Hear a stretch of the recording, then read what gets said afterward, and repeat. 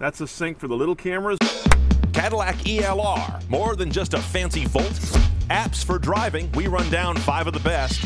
And tech that works and doesn't at keeping your dog safe in the car. It's time to check the tech. We see cars differently. Nice. We love them on the road and under the hood, but also check the tech and are known for telling it like it is. Ugly is included at no extra cost. The good, the bad, the bottom line. This is CNET On Cars. Welcome to CNET On Cars, the show all about high-tech cars and modern driving. I'm Brian Cooley. Well, if you love the idea of a Chevy Volt, but want a little better looks, more performance, and increased cachet, Cadillac would seem to have you covered with this, the ELR. But is it too derivative of the Chevy? Let's find out as we drive this first-year model and check the tech.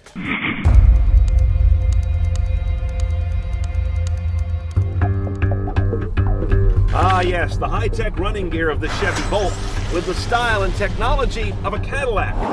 But is it really the peanut butter and chocolate experience they promise? Or more like peanut butter and caviar? Yeah.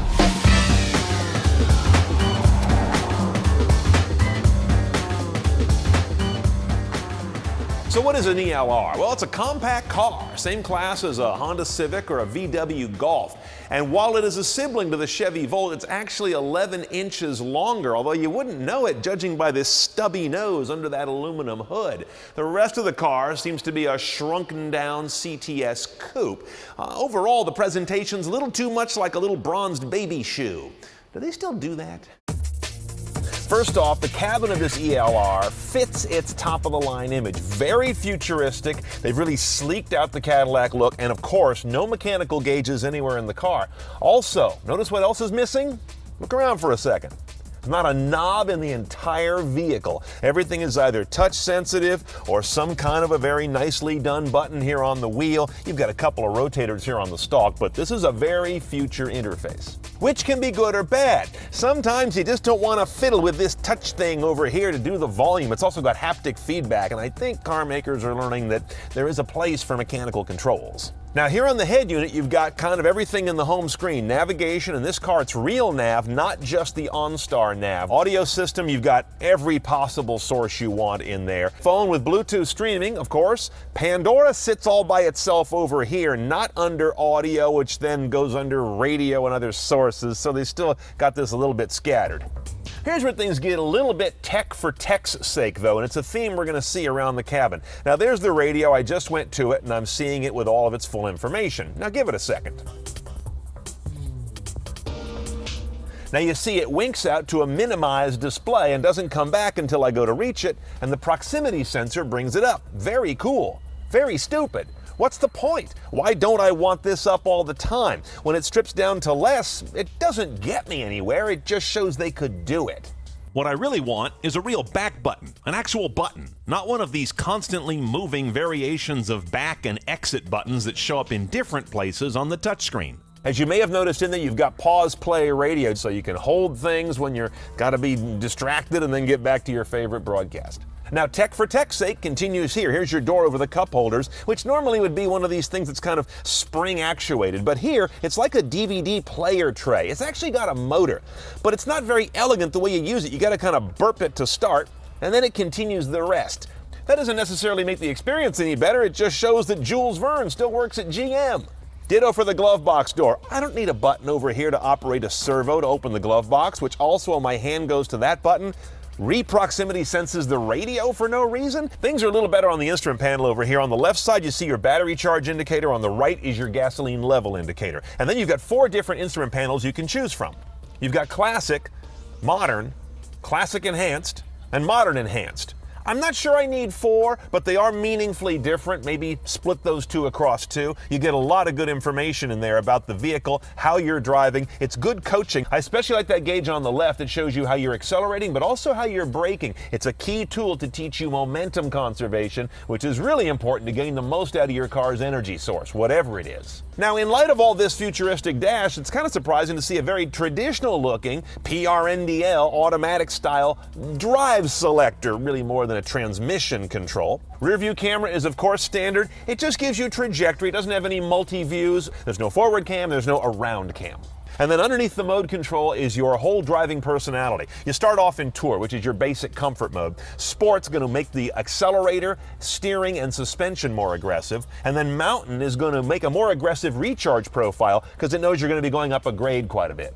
Finally, you've got paddles on the wheel. What these guys do is do adaptive on-demand regeneration. So when you pull on one of these, you go into heavy regen. It drags the car back, kind of like compression braking in a combustion engine, but in this case, it's more aggressively using the regen of the motor-engine combo to charge the battery more and allows you to put some drag on the car. It's either great if you're going down a hill, or if you want to do some cornering and use this as kind of your braking to turn in. It can be used different ways. I don't think many drivers are going to think about it that way. Now under the stubby aluminum hood, you've got basically a hotted up Voltec power system here. This is a 1.4 liter lean burn gas engine, which is basically there to drive a generator to juice up the big old battery that will then drive a 55 kilowatt traction motor that really moves the car. Front wheel drive, no all wheel drive option on this guy.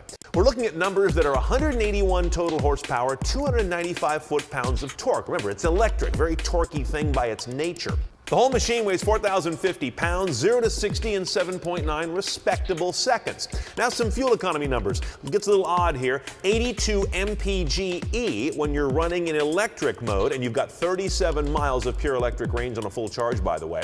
And then you get 35 mpg when you're running with the gas engine fired, generating juice as it goes to run the electric motor. It's a dual mode situation on these range extenders. Your total range, gas and electric combined, is 345 miles. And charging's funny on these cars. It's 4 to 5 hours for a full charge from flat on a level 2 240 volt charger. But remember, this isn't strictly a battery electric car. As long as you have gas, it'll make electricity and run itself. So it doesn't have range anxiety. Now the first thing I noticed in the ELR is the most atrocious brake pedal feel I've ever driven. It kind of comes on in two stages that are both kind of hard to modulate smoothly. The first one is just operating regen, it feels like. And then as you push further, then the service brakes kick in, but they kind of kick in like that, like they go over a notch. I mean, really awful.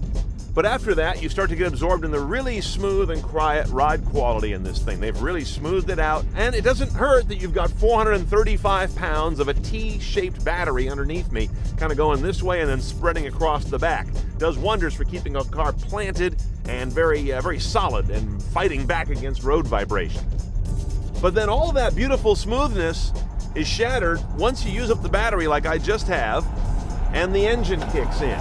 And it actually vibrates the brake pedal and the steering wheel. I'm kind of shocked by that. So in electric mode, great smooth, ultra luxury car with a very good job managing engine whine and gear gnash. Not every electric car has that figured out. But man, when that little generator engine kicks in, it's a different vehicle. Now my other gripe is, it just doesn't feel that fast. I mean, on paper, it's 2 seconds faster than a Nissan Leaf. It just doesn't feel like it to me for some reason. I've run it through Tour and Sport mode, and there's never a crisp sort of a get up and go from the electric power that I've come to know in so many EVs. It's definitely, what would I say, sprightly, but that nice sharp kick in, I guess it's there. I don't know. I wasn't impressed by that. Cornering, of course, is pretty darn good because you got all this weight, well over 2 tons, and it sits low and well spread across the underside. And of course, the backseat room is kind of a nothing. I mean, you can't sit behind me when I'm in this car. There is no way. There's just, you know, what, a couple of inches of legroom back there. This is the less practical sister of the Chevy Volt. Okay, let's price our ELR. I'd like you to sit down for this part.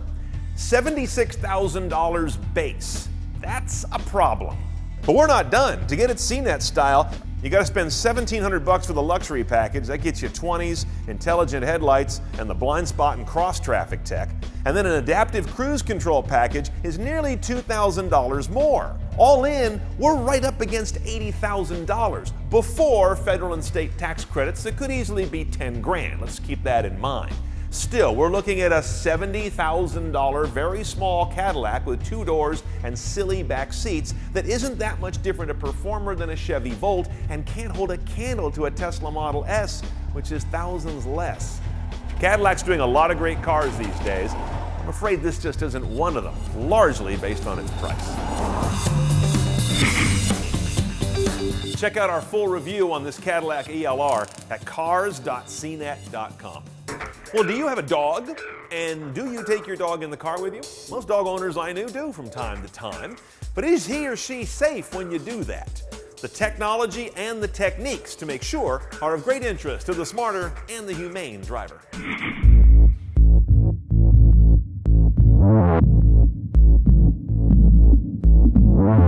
Now, the first thing to know about getting your dog or cat ready to go in the car, come on, Duncan, here we go, is not to do it all of a sudden on the day when you have to go to the vet or take a trip somewhere. You got to ease them into this whole idea. They don't know what this is.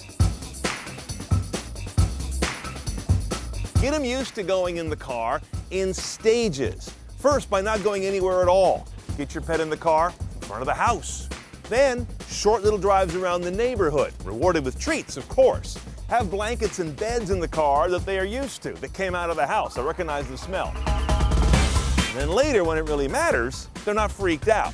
Remember, animals get used to things they don't understand, like cars, by recognizing patterns that don't threaten them over time. So you've got to give them time to get used to this machine. Oh, there's a good boy.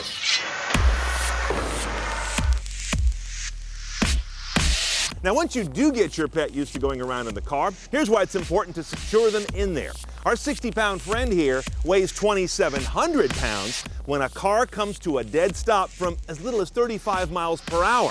That inertia can be very damaging to him, to you, and then you've got a freaked out animal in the car after an accident who, if he's loose, can be threatening first responders or running out into traffic, getting himself hurt or causing another accident. And I'm sure you've seen these sort of barricades that are used in wagons and SUVs, and they're fine for compartmentalizing the vehicle. But does this look like it's up to the task of handling 2,700 pounds of flying dog? No. And that's where these safety harnesses come in. They've got this whole padded sort of chest piece here, and then it lashes over the back of their neck and underneath their front legs. Kind of goes on like this. And this whole thing clips to a sliding tether that goes onto the shoulder belt portion in the second row, away from those front row airbags. Dogs should always be restrained in vehicles, even if you're just going on a short journey. But here's the problem. A recent study done by the Center for Pet Safety in conjunction with Subaru, because their owners love to bring their dogs around in their cars, found that a lot of these harnesses are crap. They gathered 11 of them in a recent survey. One of them tested really well. 6 of them basically broke on impact, didn't work out well at all. 4 of them were so bad they didn't even bother testing them. One with the unlikely name of SleepyPod Click-It was the only one that held up well in this study. It happens to be among the priciest as well, at $90 to $100, but seemingly money well spent. Now, when it comes to cats, it's kind of like Harry and Tonto. My cat has to relieve himself. You're not supposed to have any animals on a vehicle. Always in a carrier on the road. And then what you want to do is use the belts to at least lash this carrier in place, again, second row away from front row airbags. You might also consider putting it down in the well between the 2 rows of seats. That really kind of locks it in, and some cats love being in little enclosed areas. And look for a carrier that's got places for the belt to sort of snug in so it doesn't just slip off like this. Now let's talk about dogs in the backs of pickup trucks. A few states and a few additional municipalities have laws against it. Most do not. The Marin Humane Society was actually at the forefront of introducing legislation to ban that. There's dangers with dogs possibly flying out of vehicles if you get into a collision or if you have to stop short. And we introduced that way back in 1983. Eventually, a couple decades later, it became a state law in California. Here's what you want to do to use common sense. Get your dog into a carrier, a rigid carrier in the bed. Then cross-tether that so it's not sliding around fore and aft, left to right in any kind of maneuver or impact. If that's not a possibility, then investing in some kind of harness would be another option. And of course, it should go without saying, park the car, take the pet. It gets incredibly hot in a car on even a slightly warm day. If you're stopping even just for an errand, don't keep them in the car without any ventilation. Keeping your pet safe in the car, it pays humane dividends to double check that you've done it right. Coming up, parallel parking made easy by technique and technology when CNET On Cars rolls on.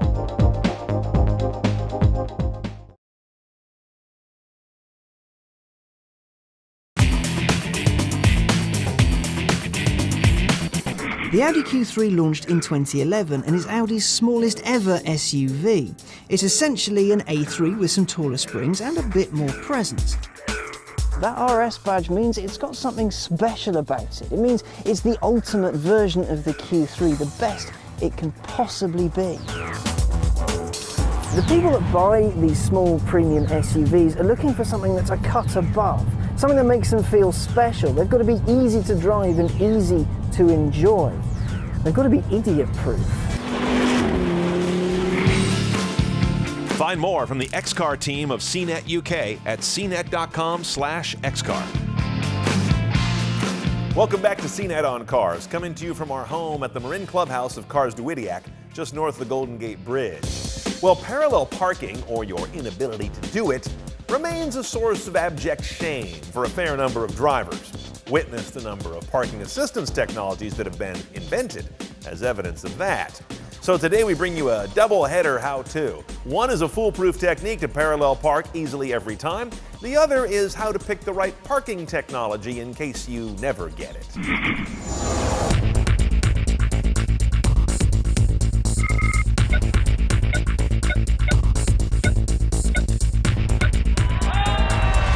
I'm going to show you I like because it's got lots of specific numbers and commands that are easy to remember if parallel parking spooks you. First of all is find your spot. The magic number here is 5. You need about 5 feet more in the space than the length of your car. Compact car like this, Mazda 3, is about 15 feet long, so you need about 20 feet of space. Pull up alongside the car ahead of you with about 2 to 3 feet of space in between you. Now you want to back up, and here's the most critical area, until the back of that car is lined up with about the bottom of your back seats. This will vary a bit on cars because they all have different wheelbase, overhang, and seating position. This is the key thing you want to learn about your car, but it's about a third of it overhanging that car. Now, go all the way full lock on your wheel, aiming into the space, so you get 45 degrees in the street. Just look right out and see it. At this point, as you're rolling, go all the way to full opposite lock, and the car should glide right in. If you've got a backup camera, that certainly helps. And then just do one forward nibble to bring in the nose and center up your space. And you're in. It's a pretty reliable method without having to do a lot of fuzzy stuff. The steps are real clear. Now, after all this, parking is a skill you may soon barely need. Automatic parking tech has been coming for a while. The first system I drove was in a 2007 Lexus LS. This car will park itself. Lexus Park Assist. It took care of the hard part, steering while you handled the pedals. Back then it was cumbersome, tentative, and you could have made 3 attempts in the time it took to make 1. Flash forward a few years to the Ford system we showed you in a recent CarTech 101 that still just handled the steering, but now did it really quickly and well. The 2015 Ford Focus will also do this trick for perpendicular spaces and will be able to automatically exit a parking spot, which I didn't realize was difficult. And they have joined Volvo and Audi among the companies that are moving soon to the ultimate step. Cars that park without you even being in them, and perhaps even able to drop you off and then go park on their own one day soon, even in spots too narrow for you to open the doors once the car's there. All these technologies, however, must be built into a new car, so until you're in the market, use the steps we taught you. In a moment, the hidden code reader and driving apps you need on your phone when CNET On Cars continues.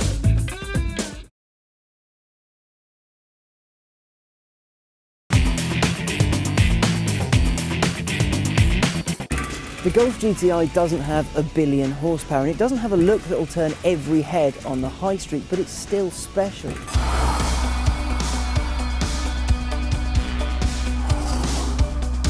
In this spec you get 220 horsepower, 258 pound-foot, a 151 mile/hour top speed and a 0 to 62 time of 6.5 seconds, so it's fast.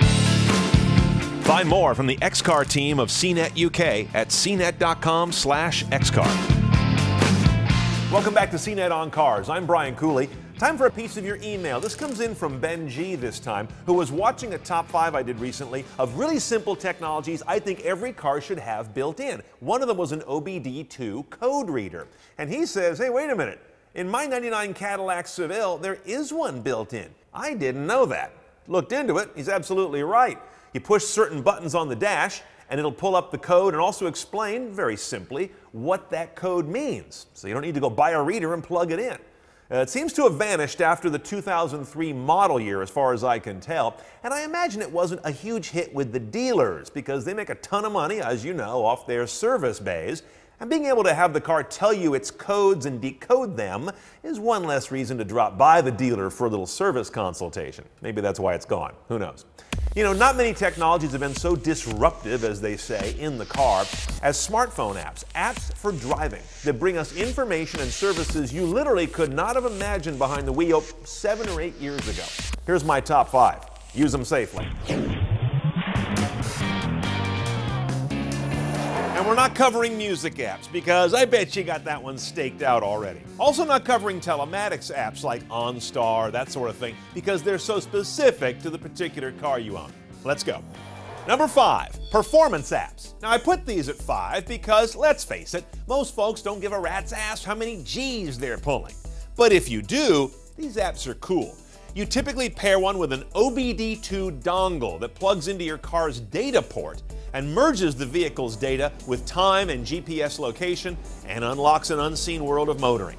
We use one of these for CNET On Cars shoots to merge the car's telemetry with video out the windshield. Even using one without an OBD2 dongle, your phone's built-in accelerometer can do a lot to coach you to drive more efficiently or more precisely. Others function as GPS speedometer and odometer combos, and some even have a mode to become a sort of poor man's head-up display. This is truly a great category for the car geek. Number 4, gas apps. I rank these low-ish because I think most of us just buy gas when it's handy when the light comes on. But if you're the Ben Franklin type, these are great for finding cheap fuel and tracking the real fuel economy of your car. Won't you be surprised when it's different than what the car's computer says? These are also great for quickly finding the nearest gas station when your car doesn't have built-in navigation. Number 3 are parking apps. One of the great driving frustrations in 2014 remains what to do with your car when you get there. Here we are still driving around and around the block in a combination of childlike faith and pagan ritual, hoping to find a spot. Parking apps can reveal municipal data on where spots are located, say in garages, as well as what the cost is to use them. Crowdsourced apps can let people share information about spots that they are leaving so someone else can come get it. And don't forget the other apps that let you actually pay for your parking and renew it without having to run back to the meter all the time with coins or a card. Use one of these and then go rediscover your childhood some other way. Number 2, navigation and mapping apps. Duh. Being able to live search for what you need, tell that app to navigate you to the result, or take you to the address of what's coming up in your calendar, then fold in live traffic conditions and best route information that can include crowdsourcing, or even use one of these to find a great scenic drive when you're not in a hurry, and run all of this with great voice command, all better on your $200 phone than on your car's $2,000 nav rig. But not more safely, which we'll tackle with number 1 in a moment. Before I get to number 1, I'll tell you what it won't be to some of your howls of objection, and that is speed apps. I know these are popular, calling out speed traps and even alcohol checkpoints, but there's something unseemly about apps that are meant to circumvent the enforcement of laws that work best when you don't know where Smokey is. So I'm kind of leaving these out. The number 1 kind of app for really any kind of driver, I think, is a car mode app. This functions with whatever you're using your phone for and turns your phone into less of a disaster waiting to happen behind the wheel. The idea is to put the car-relevant stuff on the screen behind big buttons and then bury the 99% of apps you shouldn't be using while driving, while rolling in easy access to voice command and bonus points for a few of these that combine a slick head-up display mode to keep your eyes out the windshield. Customizable buttons help you make it yours. Combine it with a good windshield mount, not one of those crappy ones you get for $7 at the car wash, and you've got a great infotainment system in the car. Hey, thanks for watching. Hope you enjoyed this episode. Send me your thoughts on what you want us to cover. It's a big part of what we do around here on cars at CNET.com. If you want to know what's going on behind the scenes each week or see the cars we're shooting, follow me on Twitter, Brian Cooley, Facebook.com/AskCNET, or catch me or On Cars on G+. I'll see you next time we check the tech.